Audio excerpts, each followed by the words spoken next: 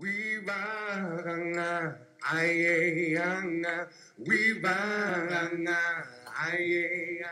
Ever since Alaska was purchased from Russia in 1867, the issue of Native Alaskan land rights sizzled to a boil until it could no longer be contained.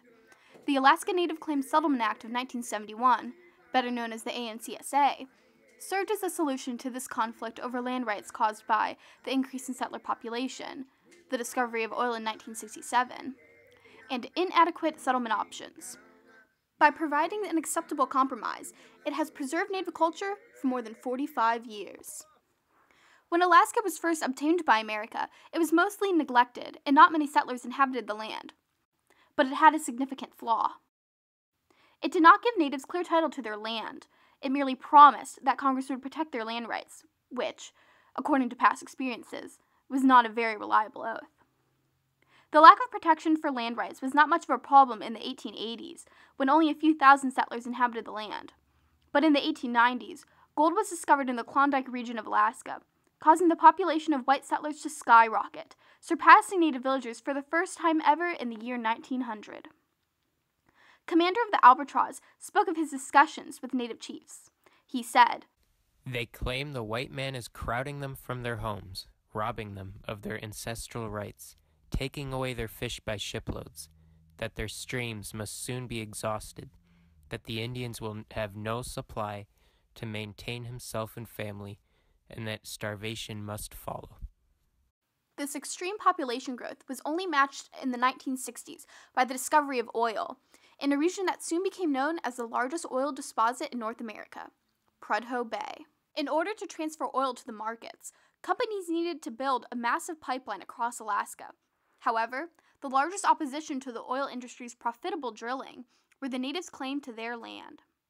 The discovery of oil posed the greatest danger to Aboriginal land rights, but was also the largest opportunity to uphold them.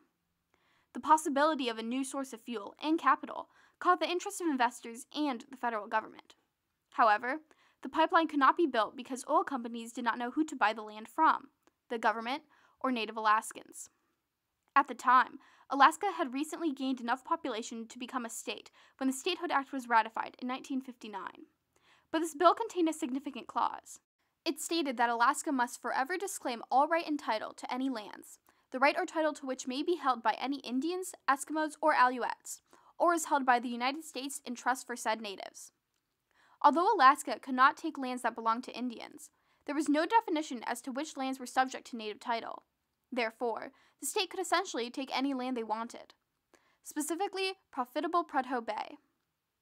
Faced with the threat of losing land to oil companies in the state of Alaska, Alaskan natives organized themselves to protect the land of their ancestors. There were 4 ways natives could have settled their land claims. 1. Establishing reservations. 2. Earning title through the state government. 3. Filing suit in the U.S. Court of Claims. Or 4. Resolving their claims through congressional legislation. However, many of these options would not provide a just compromise for Alaskan natives. Establishing reservations would have held native land in trust by the federal government, causing them to rely on Bureau of Indian Affairs institutions for services and limit their freedom to lease, develop, and sell land. Earning title through the state's legislature would have allowed the state to finish selecting lands first, leaving Alaska to choose the most profitable areas. Filing suit in the U.S. Court of Claims had already been attempted in the Tlingit and Haida court case, which demonstrated significant flaws of the court system. The case regarded the 1905 Tongass National Forest that was established on Tlingit territory without their permission.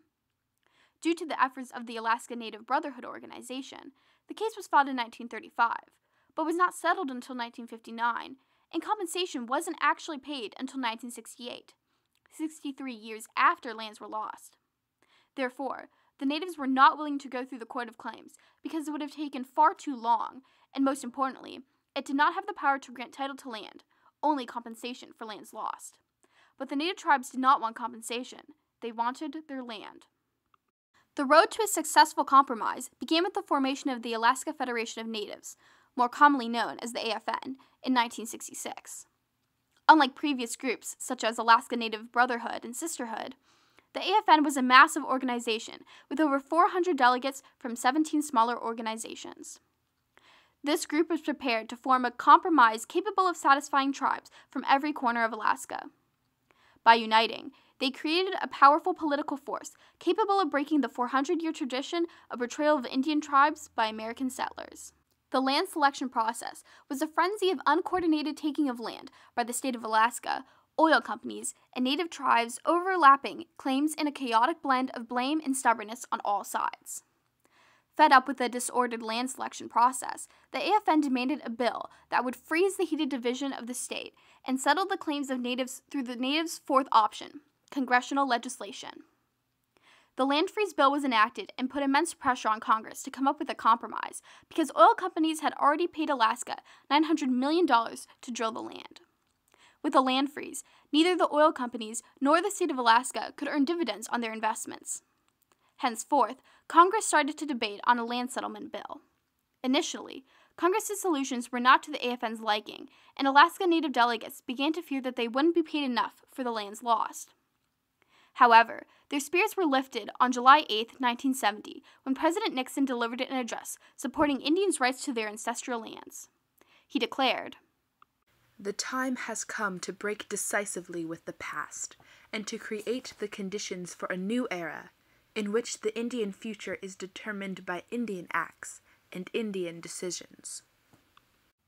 Because the president sided with the Native Alaskan bill, conservatives were willing to pass more generous legislation in the House and Senate, providing millions of dollars in compensation and the formation of Native corporations instead of reservations. Both solutions decided the state should pay $500 million to Native tribes, but they still debated on how much land the tribes should receive and how much money the federal government should pay.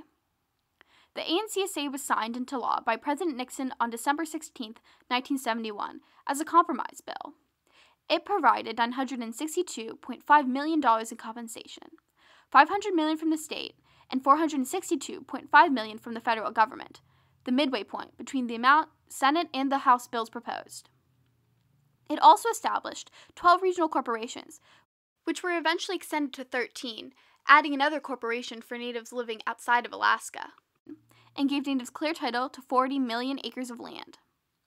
This compromise has allowed native corporations to generate their own revenue and remain independent for decades.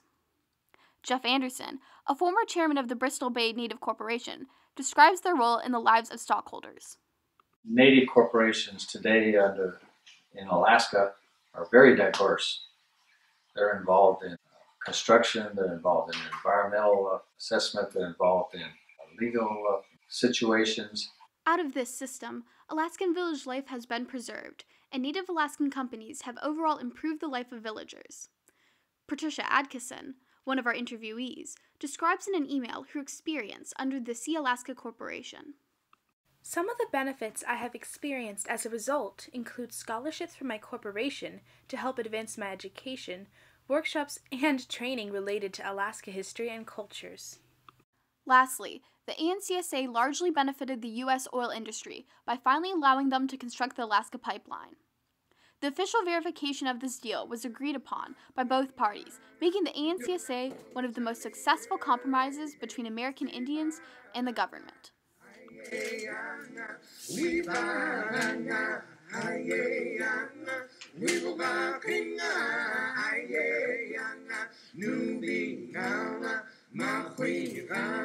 Sedona Jolly.